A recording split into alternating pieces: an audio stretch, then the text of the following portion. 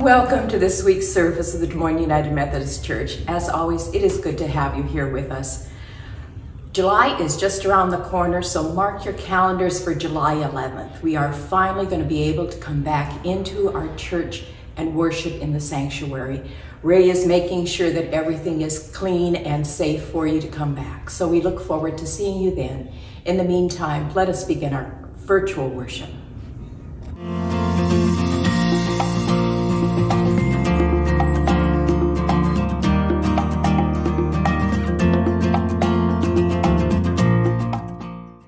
Hear these words as a call to worship this morning. Life is meant to be an adventure. Let us celebrate the richness and diversity in life in the presence of God. May we create here a circle of God's love where all are welcome. A circle ever expanding, ever growing, a place of wisdom, a place of connection, a place of hope. For love is God's language. Let us worship.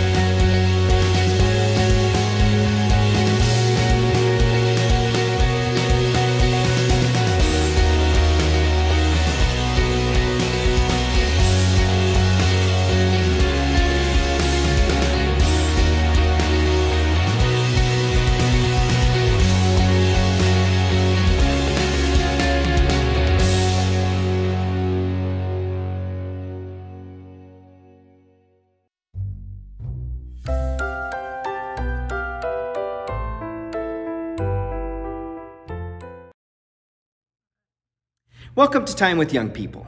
I'm so happy you chose to spend time with us today. Have you ever been sick?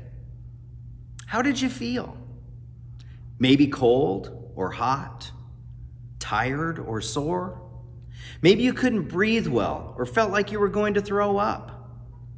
Who looks after you when you're sick?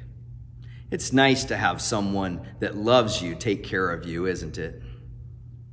What helps you get well again? Medicine? Maybe chicken soup? There is a Bible story about a girl who was very sick. She was 12 years old. We don't know this girl's name, but we know the name of her father. It was Jairus. He was an important man, the leader of a synagogue or church in a town on the Sea of Galilee. How do you think Jairus and his wife felt when their daughter got really sick? Jairus believed that Jesus could heal his daughter's illness, so he went to ask Jesus to come to his house. Jesus could see the sadness and worry in this dad's face, and he could also see the deep trust the man had in Jesus. Jairus knew that Jesus could heal people. They started out to go to the man's home, but before they had gone very far, some messengers came to say that Jairus' daughter had died. Jesus put his arms around Jairus. Jairus looked deep into Jesus' eyes and somehow knew that this was not the end. They continued to walk on to the house. Jairus trusted Jesus. As they reached the house, they could hear the crying and sad lament songs of the neighbors. This was a special way that people in those days showed their sadness and that they cared about the family of the person who had died. Jesus told the people that the little girl was only sleeping. Many of the people laughed at Jesus. Jesus went into where the girl lay and said, "Little one, get up." The girl opened her eyes, then sat up, then stood up and started walking around. How do you think her mom and dad felt then?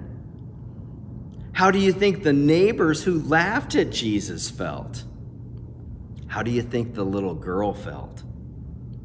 How do you think Jesus felt? Everyone just stood there, looking amazed. Finally, Jesus said, "Why don't you get her something to eat? I think she must be pretty hungry." Sometimes when I think about what death will be like, I think of this story. I imagine Jesus taking my hand and saying, "Get up." And I stand up and walk with him into a new life. That helps me so that I do not have to be afraid of illness or death. I know that God is with me, and I know that God is with you.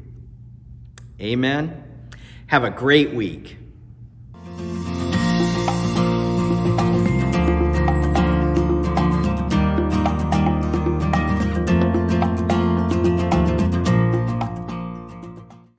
Genesis 32, 22 to 32, Jacob wrestles with God. That night Jacob got up and took his 2 wives, his 2 female servants, and his 11 sons and crossed the ford of the Jabbok. After he had sent them across the stream, he sent over all his possessions. So Jacob was left alone, and a man wrestled with him till daybreak. When the man saw that he could not overpower him, he touched the socket of Jacob's hip, so that his hip was wrenched, and he wrestled with the man. Then the man said, "Let me go, for it is daybreak." But Jacob replied, "I will not let you go unless you bless me." The man asked him, "What is your name?" "Jacob," he answered. Then the man said, "Your name will no longer be Jacob, but Israel, because you have struggled with God and with humans and have overcome." Jacob said, "Please tell me your name." But he replied, "Why do you ask my name?" Then he blessed him there. So Jacob called the place Peniel, saying, "It is because I saw God face to face, and yet my life was spared." The sun rose above him and passed Peniel, and he was limping because of his hip.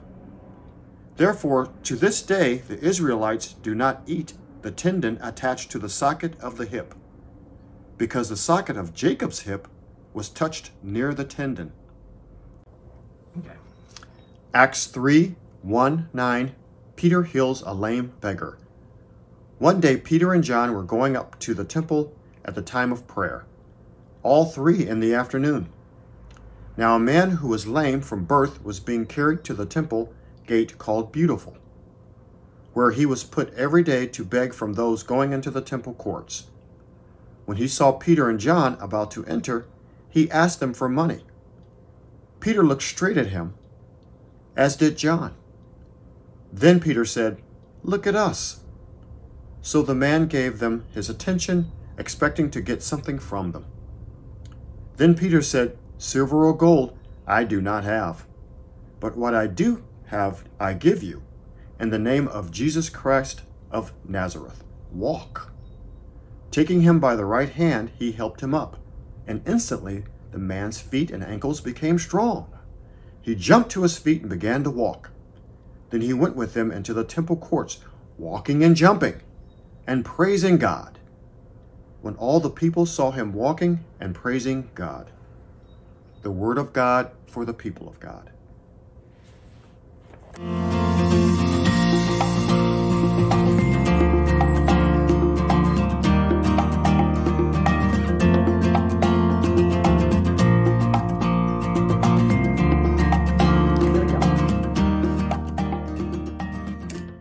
Do you remember the days when you truly believed that you could get cooties from touching someone of the opposite sex. This morning, I want to finish the sermon series on the 5 languages of love.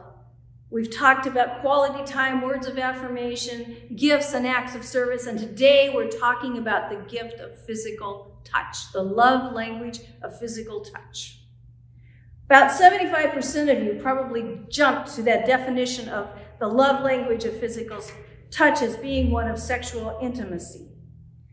In a culture where sexual exploitation and sex trafficking is very common, more than we want to admit, I want to say that the true expression of love, being physical touch, always benefits the person who is being touched. Another way of touching, any other way of touching that is not to the benefit of the person who's receiving it, and only motivated by personal, individual satisfaction, is not an expression of love. And it is truly not an expression of God's love. Now, we all know people who say, I'm a hugger, and then they grab you and hug you. I want to say to anyone, permission needs to be asked. As a pastor, I have many times received some very uncomfortable hugs. But I also want to say, we should not let our fear or our concern keep us from speaking an authentic language of love of physical touch. Nothing is more wonderful than receiving a hug that has been given in genuine love. And in this past year, where we have been isolated or slowly walked back outside our doors, never in my entire life would I think I would be jumping up and down and treasuring the fact that I could elbow bump with someone. Or maybe even at some point shake their hand. You see, the language of physical love gets translated all the way through the Bible as one of God reaching and loving us. Now, the story we told today, we told 2 stories. And one of them I want to talk about is the story of Jacob. The Old Testament story is a great story of how God touched someone physically. Jacob is wrestling with the angel all night long. Now, if you go back and read the story of Jacob, you begin to understand that Jacob's story is a lifelong story. And when this happens, it's kind of later on in his life. Early in his life, he stole the blessing and birthright from his older brother. And that broke their relationship. And Esau left. Now, at this point in time, Jacob is traveling with his family, and he finds himself alone, and an angel of God comes, and they wrestle all night long. And actually, Jacob is winning the wrestling match because the angel asked Jacob to let go. And Jacob says, no, not until you bless me, not until you name me. And so the angel renames Jacob Israel.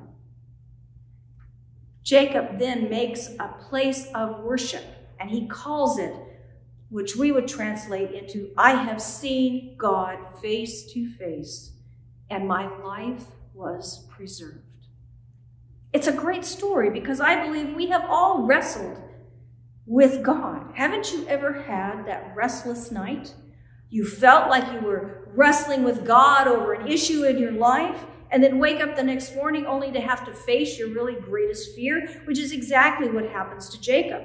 After that night, he wakes up and he sees his brother Esau approaching him with 400 men. If I were Jacob, I would be shaking in my boots. And the story says that Jacob bowed down 7 times, that wonderful number of 7. And what happens? Esau comes running to him and hugs Jacob. The scripture says he fell on his neck and kissed him, and they wept together. That physical touch of love brought reconciliation to them. Especially it comes when God's love is at the center. Now, the second story comes from the Gospel of Matthew. And it's a story that Jesus comes down from the mountainside, and it reads like this. The large crowds were following him. A man with leprosy came and knelt before him and said, "Lord, if you're willing, make me clean." And Jesus reached out his hand and touched the man. "I am willing," he said, "be clean." And immediately the man was cured of leprosy. And see, leprosy is a contagious disease. Those with leprosy in Jesus' time were cast out of social life. You could not touch them. They were cast out and had to live far away. And if they were walking through town, they had to yell out to everybody, "I'm unclean, I'm unclean," so no one would come by them. And clearly there was no physical contact. If you do any reading of the 5 languages of love, Dr. Gary Campbell makes a comment that states, if someone is not touched, we know in children that can impede their emotional development. We know it makes them feel unloved.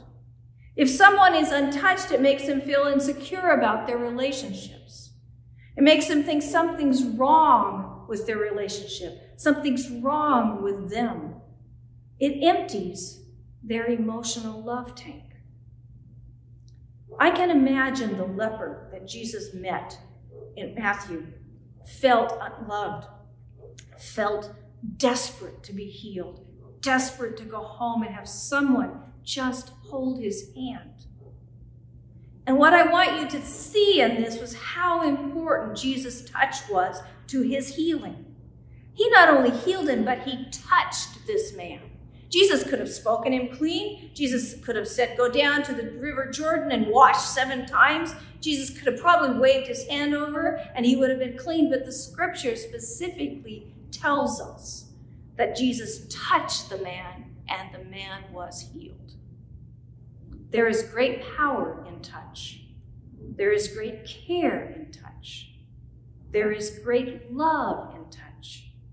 I imagine that the world around Jesus was just as shocked that he reached out and touched. Just as the world, when I was growing up in 1991, was totally shocked by the picture of Princess Diana touching an AIDS patient without the royal gloves. Reaching out at the beginning of that disease and touching someone. Or the other real life story that we know about is how important touch was to Helen Keller. How when she finally figured out that the touch in her hands brought Helen into the world, it was life-changing. There are so many different things that can be communicated through touch. The language of physical touch is unique because it can be understood by a simple tap. We know that you are expressing your love with a very small act of holding a hand. Touch communicates the emotion of love. Touch communicates value to the person.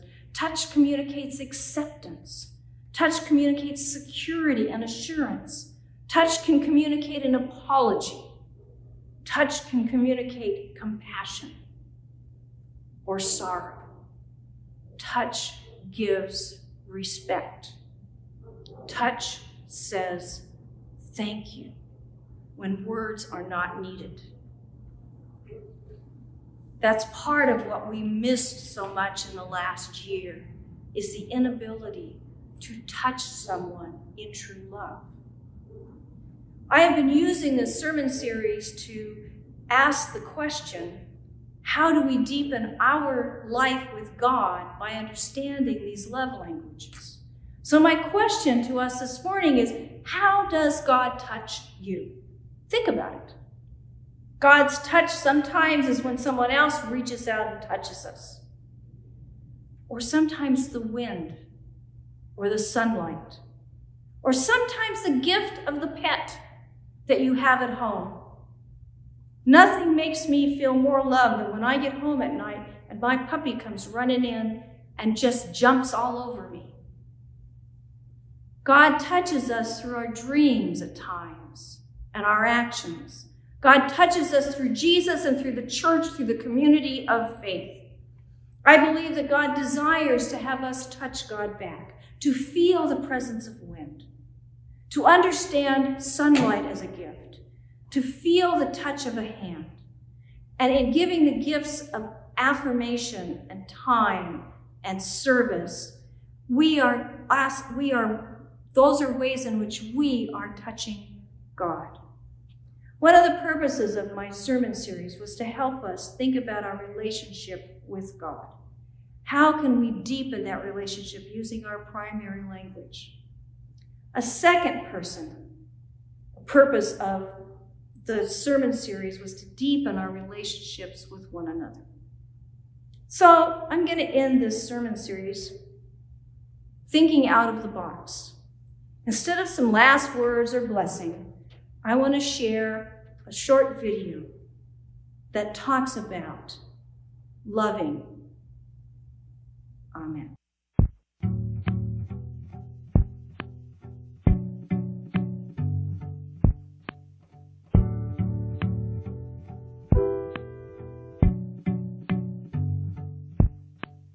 When I look into the face of my enemy, I see my brother. I see my brother. When I look into the face of my enemy, I see my brother. I see my brother.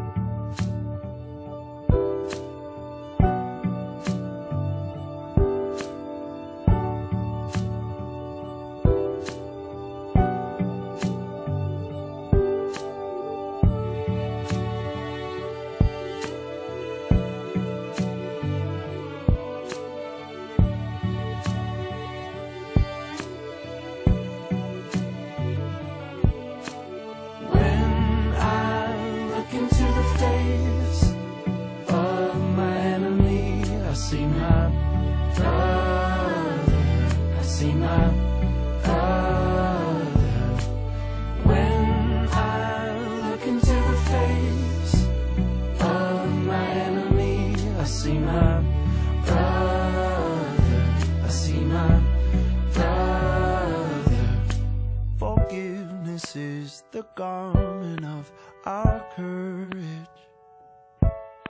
the power to make the peace we long to know. Open up our eyes to see the wounds that bind all of humankind. May our shudder hearts greet the dawn of light with charity and love.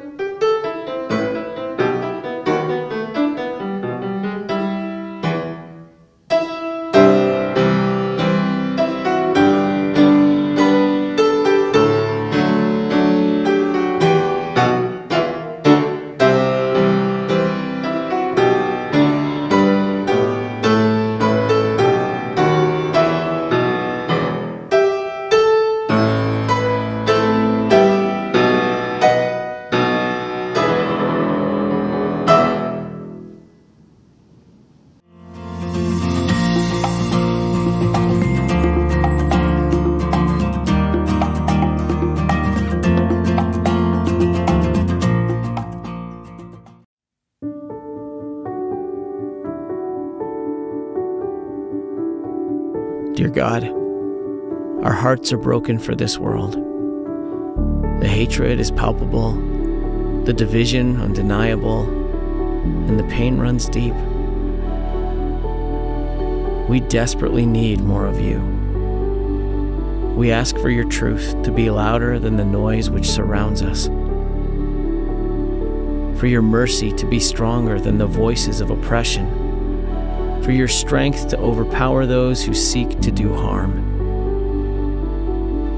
Where there is division, bring unity. Where there is anger, bring peace. Where there is evil, bring victory. Empower us to fulfill your mission, to answer your calling, to be the light you've created us to be. May your love, your grace, and your mercy flood this world. We love you. We seek you.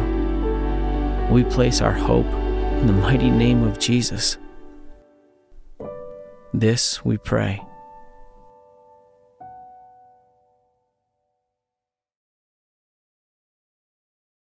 And as your sons and daughters, hear us as we pray, Our Father who art in heaven, hallowed be your name. Thy kingdom come, thy will be done on earth as it is in heaven. Give us this day our daily bread, and forgive us our trespasses, as we forgive those who trespass against us. And lead us not into temptation, but deliver us from evil. For thine is the kingdom, and the power, and the glory forever. Amen.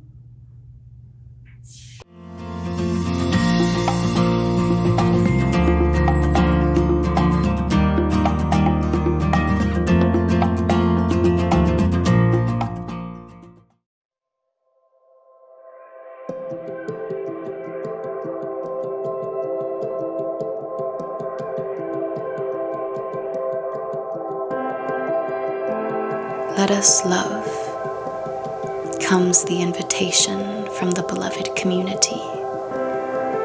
That community following Jesus so long that defined their whole beings by it. Let us love little children. They encouraged each other as if this love was something that was yet unknown and needed to be practiced, like a baby carefully watching the footsteps of others until she finally discovers her own feet can move in this way, wobbly and imperfect, but still walking, still following in the way. Let us love little children, not in word or in speech, but as if our whole bodies are learning this new grace. Let us be bold in learning this new movement, for we will falter, and it won't be perfect, just as we are not perfect. Little children, it will feel new and awkward, and it should. It should feel strange to twist and turn our bodies into love's possibility, to learn how to love in the way of Christ, who is still trying to encourage us to love one another. Let this be what defines us now, in this moment. Not so that they will know that we are Christians, but so that we know who that God's love abides. God's love abides in me. God's love abides in you. I am in you, and you are in me, and this changes everything. That is our prayer right now, that we will come to believe enough that God's love abides in us and be so changed. O Christ, may it be so.